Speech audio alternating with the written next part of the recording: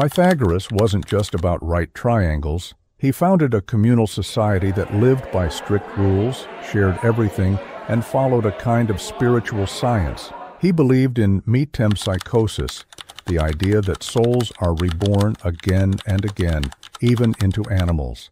That's why he promoted a pure, often vegetarian life. But his real magic? Musica universalis, the music of the spheres.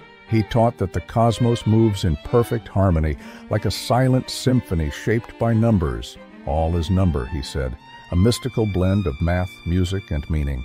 As a mystical symbol, it is the geometrical representation of the fourth triangular number. The tetractys was therefore very important to the secret worship of Pythagoreanism.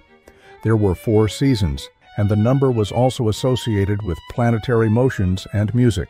It is said that the Pythagorean musical system was based on the tetractys, as the rows can be read as the ratios of 4 to 3, perfect fourth, 3 to 2, perfect fifth, 2 to 1, octave, forming the basic intervals of the Pythagorean scales.